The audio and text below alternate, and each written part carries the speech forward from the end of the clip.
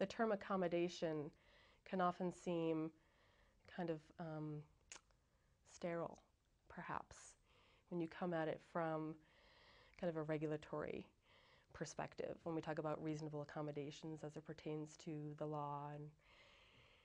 But when you think about it, the word accommodate is really almost synonymous with welcoming.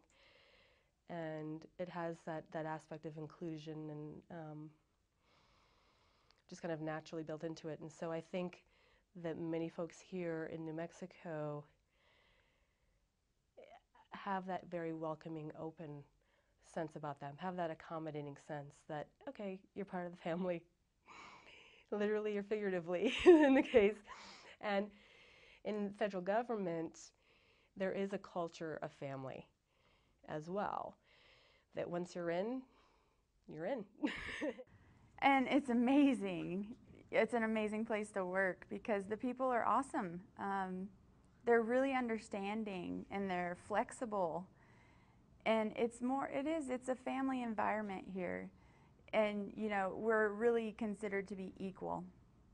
They welcomed me like any other employee would. I mean, we always have welcome lunches, and they take you around, usually get assigned somebody that takes you around to meet everybody and stuff like that. So, I mean, I didn't feel out of place at all. I felt right at home when I first got there. So, I was very nervous the first couple months I worked here, and always kind of worried about fitting in, and you know, because using a walker, you're people kind of notice you, and so you're just trying to fit in and things, and hoping I don't fall on my face somewhere, and which I did. And they went and got some of the guys, and the one guy from the contact center came in, looked at me, goes, "You need help?" I'm like, "Yeah." And he just lifted me up, and they were all like, "Wow." My supervisor had been off the day that happened and came back, and he was asking, he goes, "Well, what do we do about this?" And I'm like, "We have him on speed dial."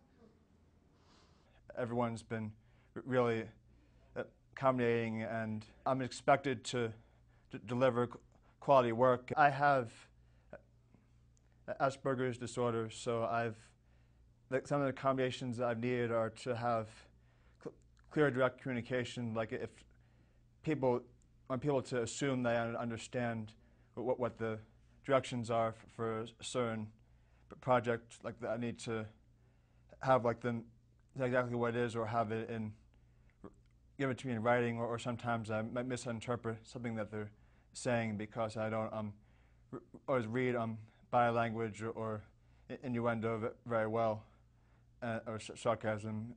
And also I've had that really hasn't been much of a problem here, but what combination I have needed to use sometimes is having another space where I can go if I need to when it gets too noisy, because I'm really distracted easily by sounds, and sometimes all of us gets a little bit noisy.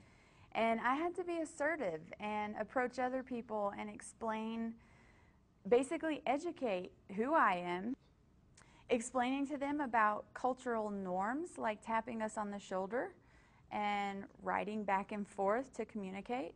So if I can make that person comfortable by talking with them and not being afraid or timid of talking to then I'm accepted, basically. So I took it upon myself to meet all these hearing people around me to help them feel more comfortable with me. I've been out in the field many times, and I asked to go out in the field because I don't want to let the chair hold me back.